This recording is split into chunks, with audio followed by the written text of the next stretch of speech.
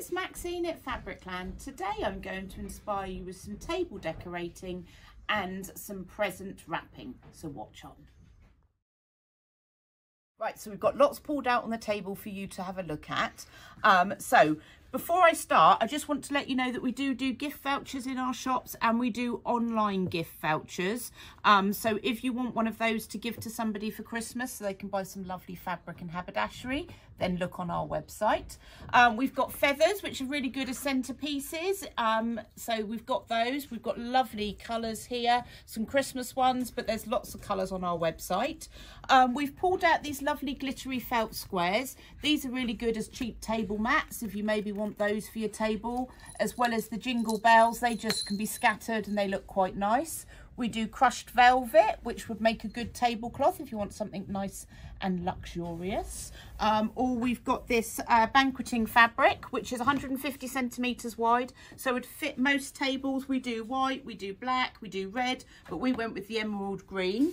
And what we've done is use our Sprouts fabric as a table runner, which would look nice, and some bells. So that would look nice and Christmassy, and the kids I'm sure will love jingling the bells, drive you mad. We do net. This is quite good for wrapping or to make a bow. Say you're getting something nice and big for Christmas. Maybe you'd like to do like a nice big bow around it. That would look nice. And I'm going to show you how to do some wrapping. So I've wrapped a bottle here, but using fabric to do wrapping is really easy. I know some people make the reusable bags. I'm just going to move that. Some reusable bags. We've got fat quarters that maybe you could use that are pre-cut, which would be a good size. But I'm going to wrap up this box of chocolates. So I've got some of this lovely silver organdy, £2.59 a metre. It's like two-tone shot.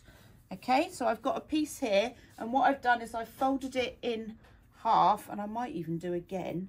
And I know you can see through this, but people are going to know you're getting them a box of chocolates. It just adds a bit of interest. And what I'm going to do is just to gather up the fabric around the top, okay?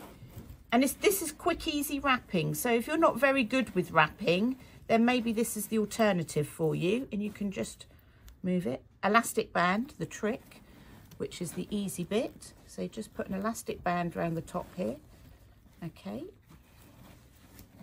And obviously you can reuse the fabric. Some people like to keep the fabric, like people keep ribbons.